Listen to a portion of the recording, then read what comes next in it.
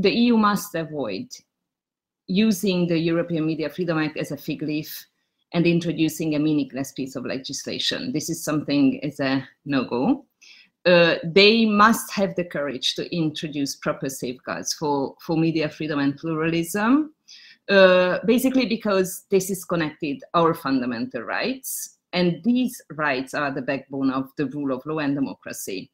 So there will be several pushbacks from authoritarian EU governments, business entities, some publishers, media owners, either also including tech companies, and even national media authorities when EU lawmakers start drafting a strong EMFA.